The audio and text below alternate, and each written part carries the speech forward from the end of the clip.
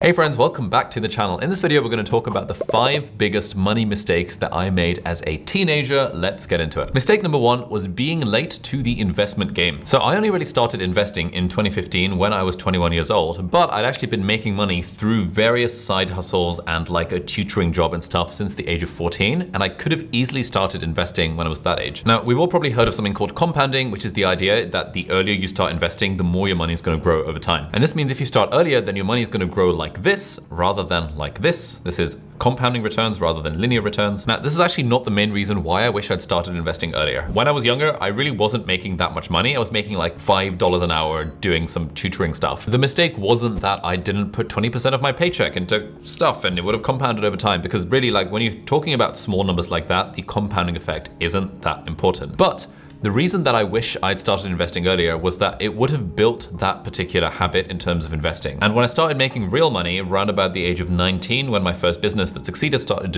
to do well, it took me about 2 or 3 years to get comfortable with the idea of investing. Because I was always like, oh, I don't want to lose my money. I don't know what accounts to make. Like, what the hell is an ISA? Like, what even stockbroker do I use? And if I'd figured all that stuff out at the age of 14 to 16, I would have been able to hit the ground running with putting decent amounts of money into my investments from the age of 19 onwards.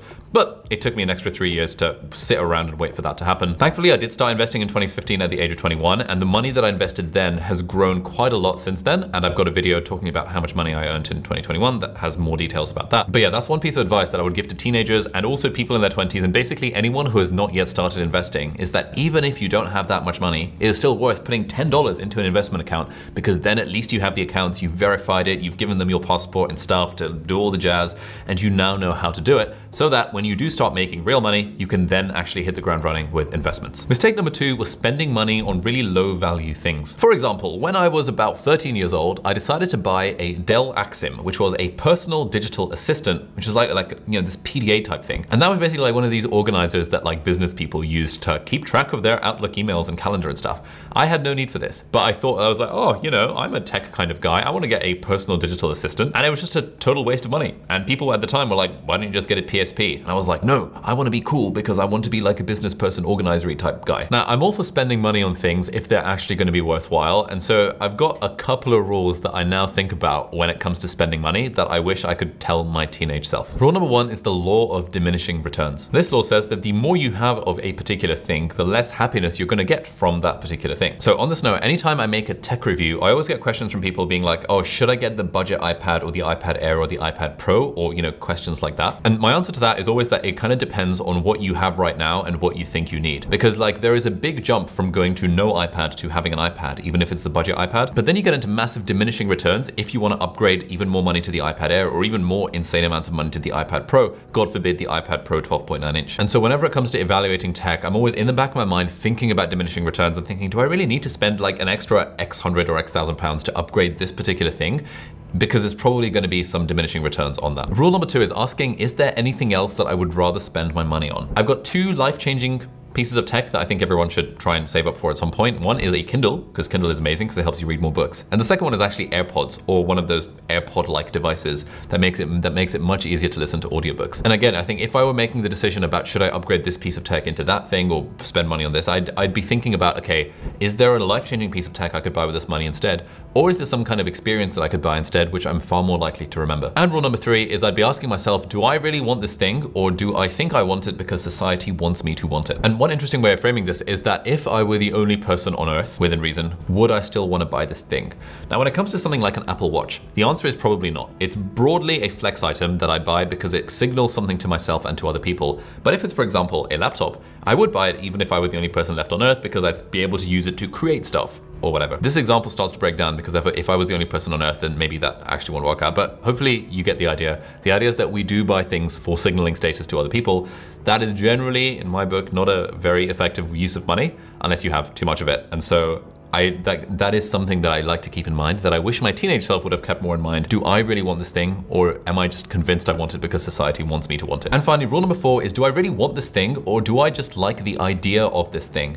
And this applies very nicely to my purchase of this ridiculous like Dell Axim personal digital assistant, where the thing I wanted wasn't actually that. What I wanted was the feeling of feeling important, feeling like I'm a business person who has like stuff to do and businesses to run, even though none of that was at all true at the time. And maybe still isn't, like to this day, I don't know. But I was definitely in love with the idea of having a PDA rather than the PDA itself.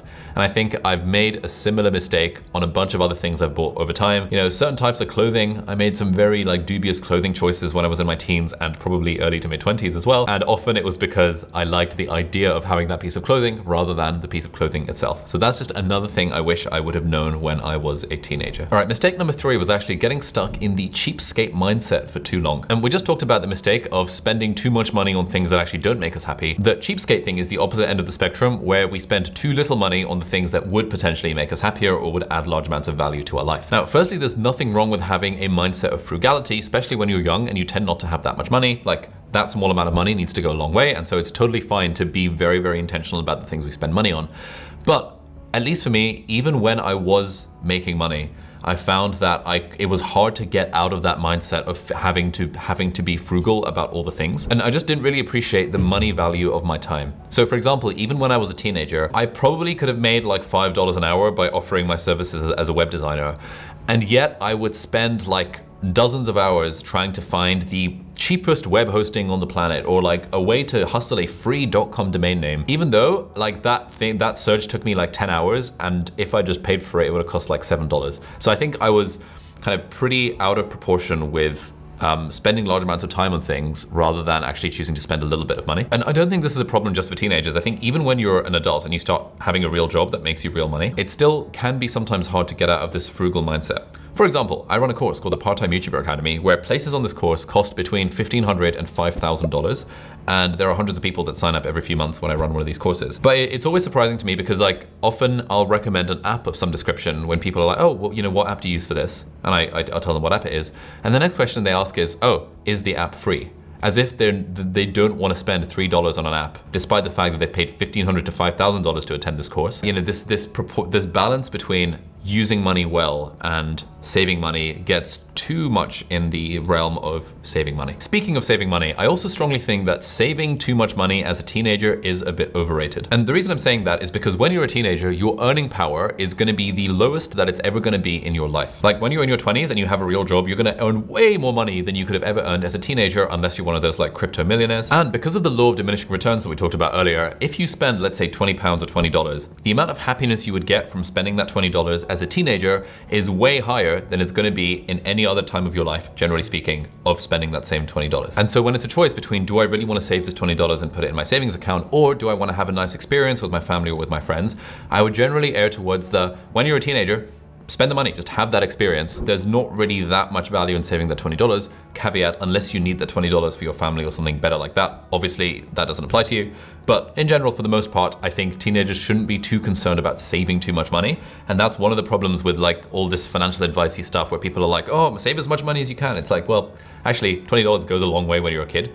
And when you're not a kid, $20 isn't actually that much, again, depending on your life circumstances. And so if we break this down into 2 rules, I think as a teenager, you should spend rather than save. If option 1, you've got future returns to that thing that you're spending money on. So spending money on like education is actually very useful because there are probably future returns to that. Or option number 2, if you have something to fall back on. Again, obviously, if you're a teenager who physically needs that money to survive, you don't want to spend it doing frivolous things. But if you're a teenager and you're watching this video, you probably do have some kind of safety net to fall back on, like your parents. And so if you have that strong safety net, there isn't really that much point in saving large amounts of money when you're a kid, again, because your earning power is going to be so much higher when you're in your 20s and 30s. So we've talked about money mistakes that I made when I was a teenager, but one thing that I think I did really well was investing early on in skill development. Like back in the day when I was learning to code, I would buy these like web design books and learn how to code from those.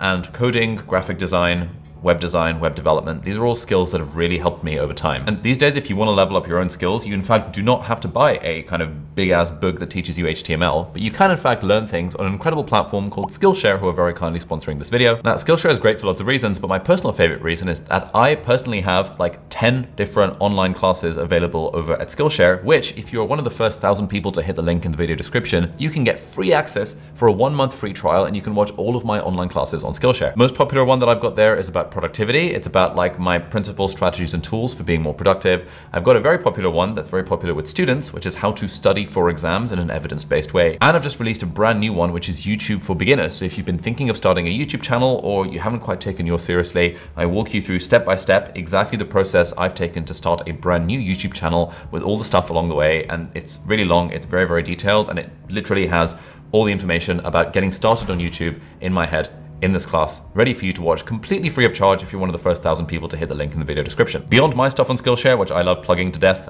there's also thousands of classes on all sorts of other topics. My friend Thomas Frank has a really fantastic one about productivity. MKBHD, Marcus Brownlee, has an amazing Skillshare original that breaks down his production process, which I learned a lot from as well. And so for basically anything that you want to learn, Skillshare is the way to go. Number one, start with my classes, because I teach you lots of things on Skillshare, completely free. And number two, you can like search and find these other amazing classes as well. If that sounds up your street, then do hit the link in the video description, and the first 1,000 people to click on that link will get a 1-month free trial to Skillshare. Isn't that fantastic? So thank you very much, Skillshare, for sponsoring this video, and let's get back to me from the past. Mistake number 4 that I made as a teenager was to buy things from unreliable sources. So when I was 18, I decided to buy a MacBook Air. It was my first Apple product. I was gonna become an Apple fanboy, get into the Apple ecosystem.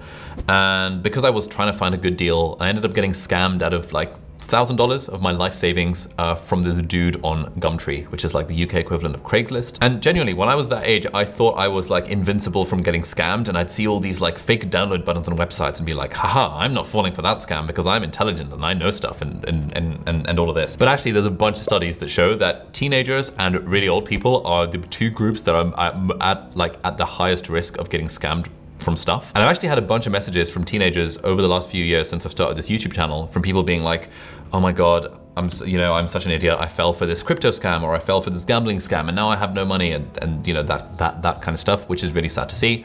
But hey, I've been there, lost all my life savings because I tried to get a good deal on a laptop from Craigslist. Now, there's a bunch of things I could have done to kind of mitigate the risk of that experience. Number one, I could have used something like PayPal, where there is actually buyer's protection.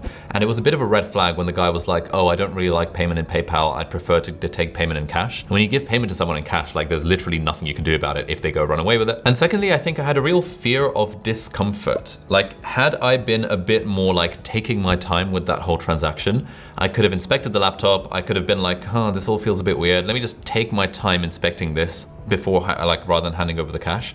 Whereas at the moment, you know, the guy seemed to be in a bit of a rush. I was like, oh, I don't want to cause him too much of an inconvenience. You know, I was apologizing to him for making him come all the way to London to, you know, scam me out of this laptop. Like, I had this real sense of wanting to please. And I think I've realized that when you're buying stuff, there's no need to have a sense of wanting to please. It's still probably a problem that I have, but like that experience when I was 18 really like struck home the idea that if I'd just taken a bit more time and run the risk of the guy being like a bit annoyed, you know, he was already in London. Like I could have, again, just sort of not had that fear of discomfort stop me from examining the product properly. And I guess rule number 3 that I'd say to myself is that I shouldn't buy things that I don't understand. Like, I actually didn't research enough about the MacBook Air that I was trying to buy before buying it. Because if I'd done even an extra 20 minutes of research, I would have realized that the product he was selling me was not actually the 2012 model of the MacBook Air. It was in fact the 2008 model of the MacBook Air. And that would have been abundantly obvious if I'd just done a little bit more research. So the thing I tell myself is that, especially when you're handing out large amounts of money, don't invest or buy something that you don't understand. Similarly, I wouldn't advise people to buy crypto randomly if they don't understand the underlying philosophy and kind of mechanics behind how crypto works, and have a really clear thesis for, okay, here is my conviction, and this is my conviction as to how high crypto is going to be in the next few years. And finally, mistake number 5 that I made as a teenager around money was misjudging the dollar value of my time. Now, when I was younger, I used to do a bunch of freelance web design and web development stuff, and my first few projects were for like $5, $10 here and there, and it was pretty amazing having that feeling of making money on the internet for the first time and thinking, yes, I'm going to be rich. This is magical internet money. This is fantastic. But one of the mistakes I made is that, like, you know, when I was around 14, I signed up for these 2 big web design projects where they were paying me like $300 to design this front end and back end and this enormous like custom coding thing that was needed for this big website project. And what ended up happening was these web design projects took around 3 years to complete,